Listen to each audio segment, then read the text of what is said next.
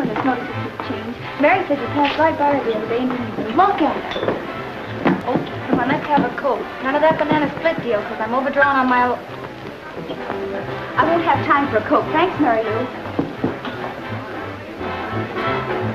So that's it. One date with you and they run away from you. What kind of a guy are you, anyway?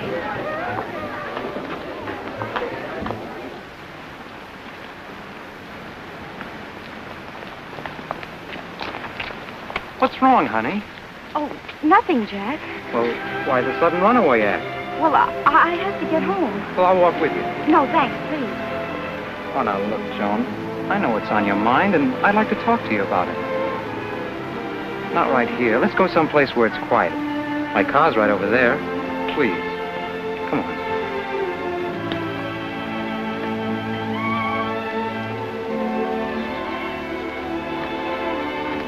Now, look, honey, let's talk this thing out. Jack, I'm so ashamed of myself. I know, dear, and I'm terribly sorry, too. It was all my fault. No, it was just as much mine, but I just wish it had never happened. So do I, but...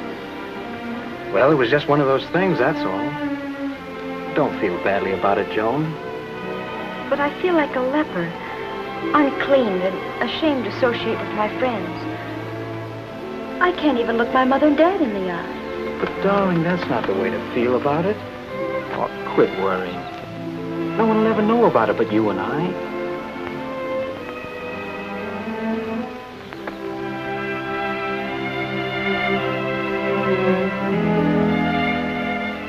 Now, do you feel better? A little.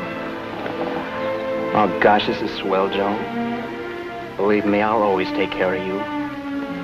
Let's not worry or even think about last night. Believe me, we'll never let it happen again.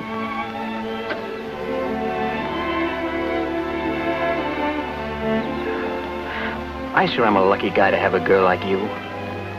When I come back, I'm gonna... When you come back? Yeah. Gee, I haven't even had a chance to tell you. You see, Dad is sending me out to the coast to his branch office for a few weeks. You know, to kind of learn the business the hard way. When are you leaving? Well, I'm leaving right away. I'm leaving tonight for home, and I'm going to spend a few days in New York. And then I'm flying out to the coast. Oh.